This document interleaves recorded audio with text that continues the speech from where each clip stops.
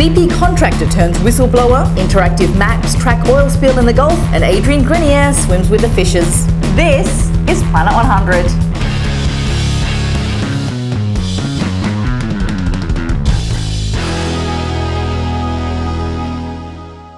Welcome to Planet 100, the top environmental news stories of the day in 100 seconds or less. I'm Sarah Backhouse and it's Tuesday, July 13th.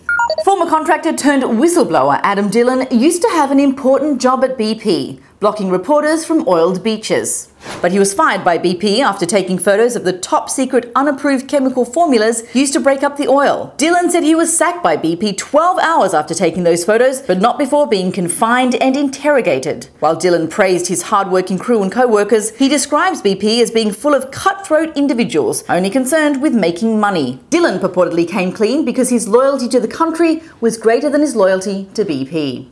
Now, here's Carl Burkhardt with TechWatch.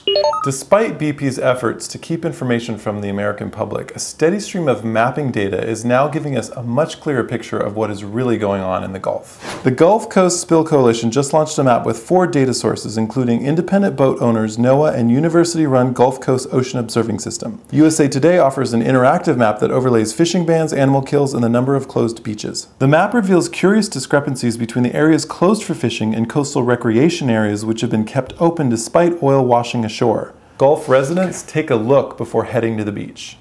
Thanks, Carl. And finally, it turns out America's obsession with sushi has resulted in a rather raw deal for fish, especially the nigh on extinct Atlantic bluefin tuna. Thank goodness Entourage star Adrian Grenier is shining the spotlight on these magnificent creatures in a PSA for Oceania. Bluefin tuna numbers have decreased 97% over the past 40 years. And that's our show for today. See you tomorrow for more Planet 100 news.